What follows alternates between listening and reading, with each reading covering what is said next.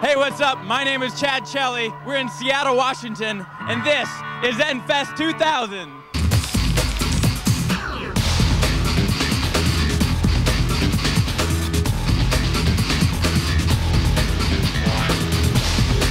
I'm having a lot of fun. How's your experience going? It's tight, man. Here's the schedule right here if you get lost. Oh, wow. Are the rumors true? Are you dating the lead singer of Korn? No, it's actually the lead singer of Third Eye Blind, Stephen Jenkins. I don't know. It's like fun.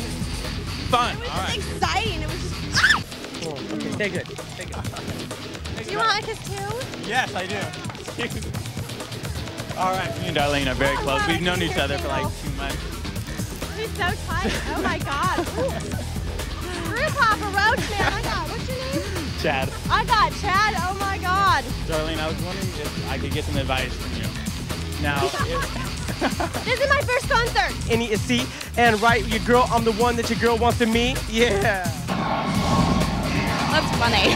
Rock on. you seem pretty excited about the Endfest. Tell us about it. Endfest is cool. I left my house at 6 in the morning to be here, so I am so ready. Boys in the hood are always hard. Come talking that trash and we'll pull your card. Knowing nothing in life but to be legit. Don't quote me, boy, I ain't said shit.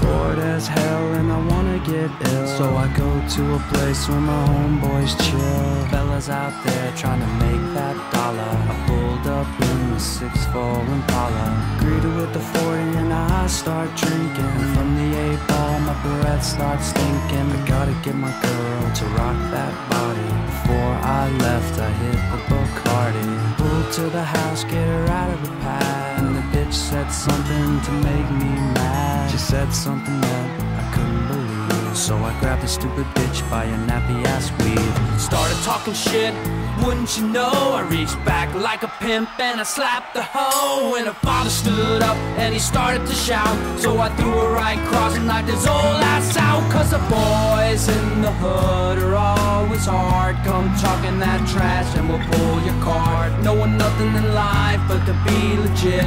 Don't quote me, boy, I ain't said shit.